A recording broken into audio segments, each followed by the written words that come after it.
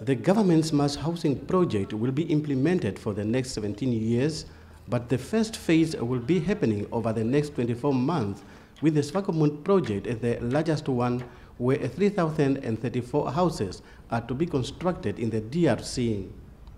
NHE's Senior Manager of Technical Services, Wazowa Kawumbi, says the mass housing project at Swakopmund will be executed by 3 companies, being the Power Oyeno Group, which will construct 2,034 houses, Erusa Group 600, while the Delta Group will be dealing with 400 houses.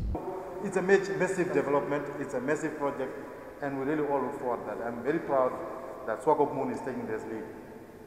I know that it has taken a few months, other small towns have started, but because of the gigantic nature of this project, it has to be done properly, and I think it has been done properly now, and we're very, very excited that we are now launching this project.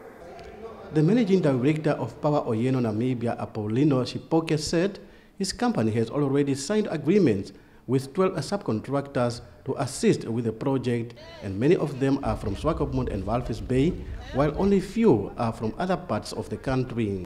But more excitingly is really the inclusion of the DRC residents in the project, who are going to be the major beneficiary of this, but also be impacted.